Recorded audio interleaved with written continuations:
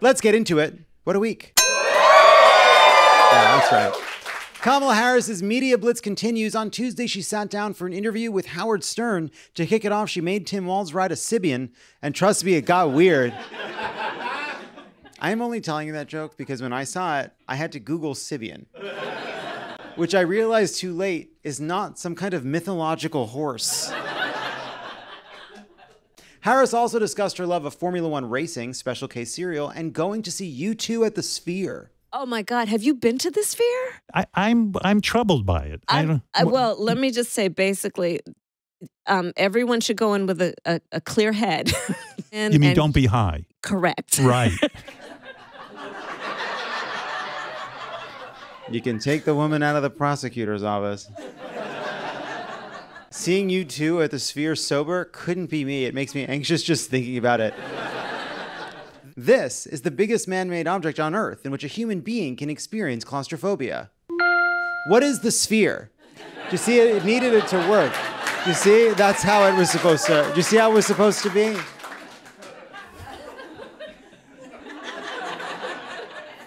Halfway through the interview, Stern told Harris that she had his vote. I don't even understand how this election is close.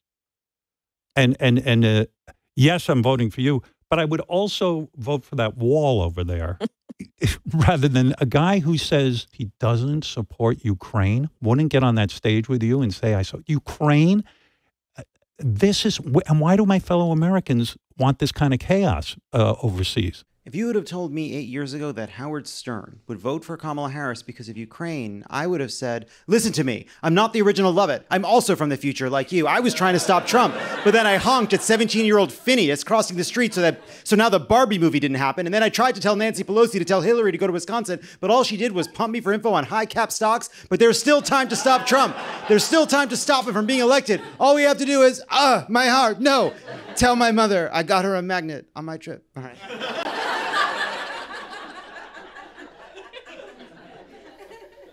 Then on Wednesday night, Harris cracked open a Miller High Life with Stephen Colbert. But elections, I think, are won on vibes because one of the old saws is they just want somebody they can have a beer with. So would you like to have a beer with me so I can tell people what that's like? Okay, the last time I had beer was at a baseball game with Doug. Okay, so cheers. There cheers. You go. There you go. The Wisconsin. champagne of beers. There you go.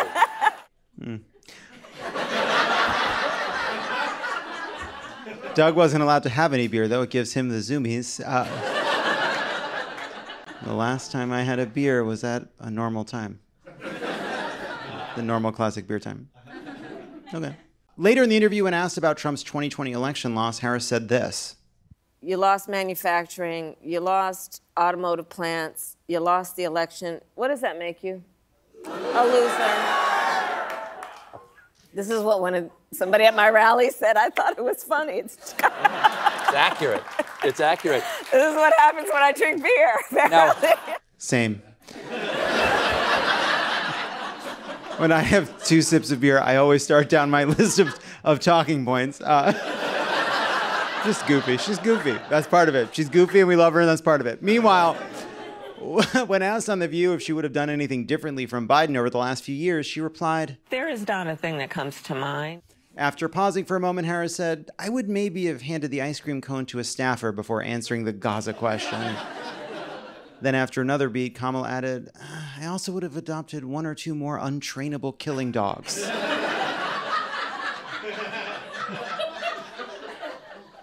Louisiana Senator John Kennedy this week attacked Kamala Harris for daring to speak the word tampons at a time like this.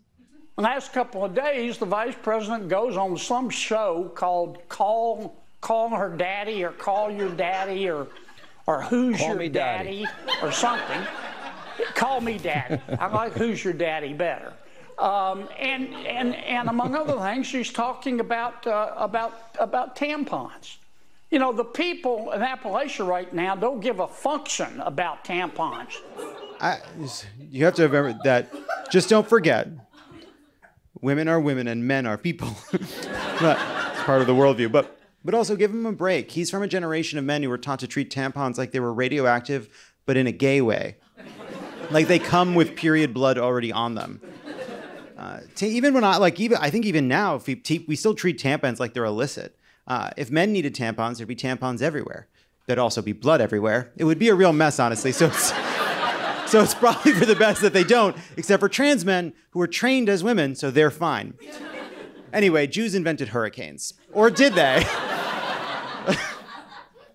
That's right. This week, Marjorie Taylor Greene continued to spread the conspiracy theory that hurricanes are actually being directed by Democrats and/or Jews, which is ridiculous. It's climate change and not a conspiracy causing this next superstorm, Hurricane Tova Feldstein. Oh no.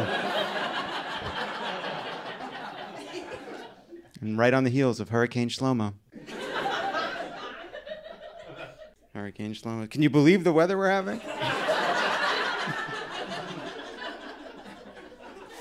You feel a draft? It's Hurricane Shlomo. President Biden denounced MTG's dangerous delusions to the press. Now the claims are getting even more bizarre. Congresswoman Marjorie Taylor Greene, a congresswoman of Georgia, is now saying the federal government is literally controlling the weather. We're controlling the weather. It's beyond ridiculous. It's got to stop. In moments like this, there are no red or blue states. Yes. In our climate change future, there are no red states and blue states. There will only be dry states and wet states, and eventually fire states and flood states, and then, finally, just Michigan. Florida Governor Ron DeSantis took a moment to denounce conspiracy theories. Be careful about the nonsense that gets circulated, and just know that the more titillating it is, the more likely somebody is making money off of it. And they don't really give a damn about the well-being and safety of the people that are actually in the eye of this storm. Added the governor, this applies to hurricane-related posts only. Woke liberal math teachers are trying to turn your children trans for pedophile reasons. DeSantis' words were carefully chosen to leave room for interpretation, specifically the interpretation that he's still a prick, because DeSantis' spokesperson, Christine Pushaw, warned against online misinformation while continuing to disparage actual news outlets, writing, if you wouldn't believe a New York Times story based solely on anonymous sources, and I wouldn't, you shouldn't believe engagement-based posts like these that make outlandish claims without evidence. Yeah, man, totally. The New York Times reporting on your disaster of a campaign, and Patriot69 posting an AI-rendered image of Donald Trump putting sandbags around a church are the same thing. You can't trust the Times, you can't trust the tweets, you can only trust me, Christine Pushaw, a professional liar. Pushaw.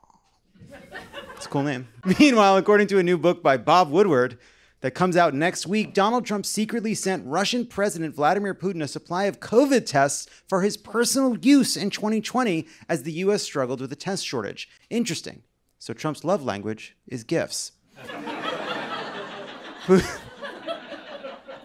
Putin told, yeah, if you think about it, kind of makes sense. Putin told Trump to keep quiet, saying, I don't want you to, this is real, I don't want you to tell anybody because people will get mad at you, not me. Weird, that's exactly what I told Tommy the one time we kissed. I mean, didn't kiss. Leave this in. Trump has also reportedly kept in touch with Putin after leaving the White House, in one instance ordering an aide away from his Mar-a-Lago office in early 2024 so that he could talk to him on the phone. And yet, you hang up first. Overall, it was a week of non-stop bizarre Trump ramblings. Here's the former president at a rally in Scranton, Pennsylvania on Wednesday, imagining one of his supporters blowing up in a car accident. They want to go now hydrogen. They want a hydrogen car. You know what the problem is? When they blow up, you are unrecognizable. If this beautiful young woman is in the car, drive it, and the hydrogen car, if it blows up, you are unrecognizable. You with the nice Trump sign. Is that Trump? Stand up, darling. Let me say. Oh, I like her. I like her. I will not allow her to go into a hydrogen car. The race is tied. Can I get in the car? I'd like to get in the car. I want in on that car. While visiting the Detroit Economic Club, Donald Trump had this to say about the price of consumer goods. The word grocery, you know, it's sort of simple word, but it sort of means like everything you eat. The stomach is speaking. It always does. And I have more complaints about that. Bacon. He sounds like an unprepared best man giving a speech at a grocery store's wedding.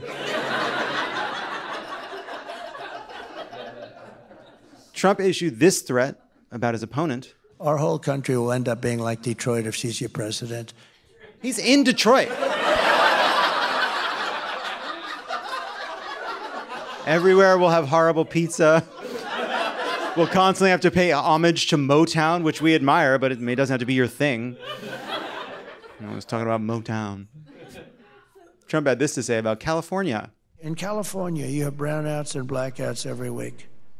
In blackouts, I mean, the place is stone cold, broke, no electricity. So you have blackouts, brownouts all the time? What an asshole. He has no idea what living in California is like.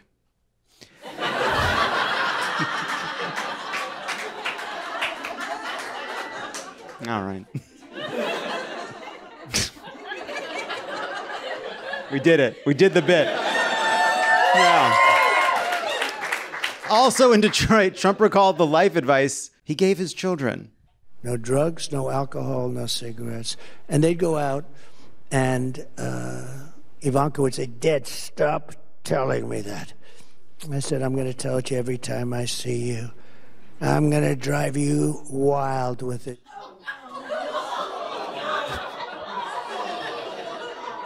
There will now be a 1-hour intermission so that we can all go home and take a shower. Now we're going to play a game called The 6 Degrees of Trump Family Cocaine, and we'll all name the people we know who have done cocaine with those children.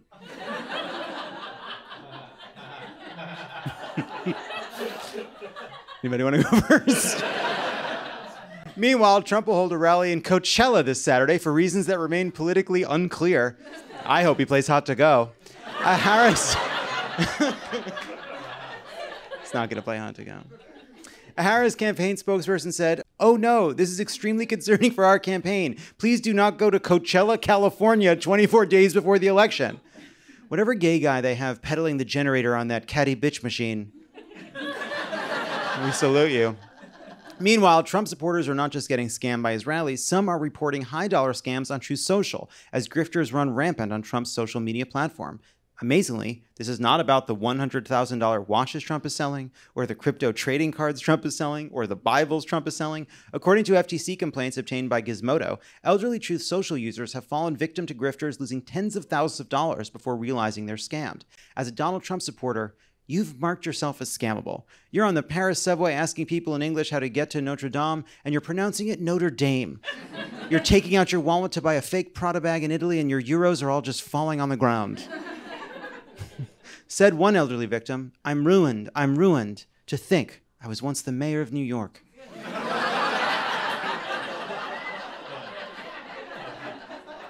During oral arguments on Tuesday, the Supreme Court seemed likely to uphold a Biden administration rule that requires background checks, serial numbers, and sale records for ghost guns, but no ruling as of yet on the ability to purchase bullets.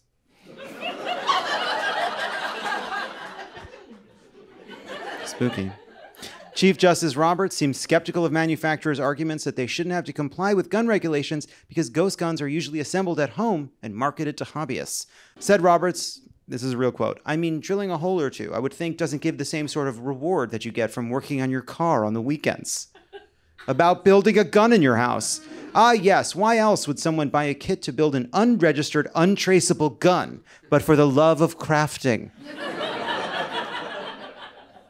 Justice Samuel Alito, on the other hand, questioned whether ghost gun kits fall under the legal definition of a firearm, asking, and this is real, whether eggs, chopped ham, peppers, and onions would be considered a Western omelet.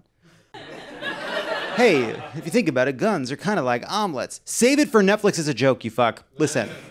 When the lawyer representing gun owners and gun makers said no, because those ingredients could be used to make other things, Justice Amy Coney Barrett asked a follow-up, which is again real. Would your answer change if you ordered it from HelloFresh and you got a kit and it was like turkey chili, but all of the ingredients are in the kit?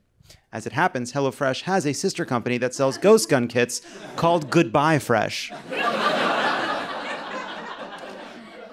These kits are about exploiting the loophole. It's obviously a loophole. Everybody knows it's a loophole. It's like building a latte in the Starbucks app instead of paying full price for the latte. I don't care what you call it, I'm drinking a latte. And they can try to close that loophole, but somebody's gonna get shot. Speaking of situations that have gotten out of hand, a woman in Washington state called the police last week when she was unable to get into her home because there were about 100 raccoons outside demanding food. Soon after, 2 squad cars arrived, but sure enough, they were just full of more raccoons. The woman told authorities that she'd started feeding raccoons about 35 years ago and had no issues until 6 weeks ago when the raccoon population exploded. Also, by the way, she's lying. Just admit it, lady. The problem didn't suddenly emerge slowly, day by day, week by week, year by year. You raised a raccoon army. You're embarrassed that it now has gotten to the point where you need help, but that didn't happen in the last 6 weeks. You've been feeding raccoons for 35 years. The problem is not sudden, it's a problem, and you're right to call the authorities, but it didn't sneak up on you. This reminds me of when on Hoarders, a show that I used to watch secretly, the doctor would go into a house with shoulder-high garbage and a cat skeleton under a rotten jack-o'-lantern, and the doctor would ask the person what happened, and the hoarder would say, "It's been a really busy spring." And finally, Ethel Kennedy, wife of the late Robert F. Kennedy and mother to RFK Jr., died at the age of 96. When reached for comment, RFK Jr. expressed sadness that she did not live long enough to see him become president. Then he sighed, fired up his trusty chainsaw, and said, "Now let's get decapitating." In other news, an old woman's skeleton has been found in Central Park. What the fuck? Damn it. Is that you, Ethel? All right.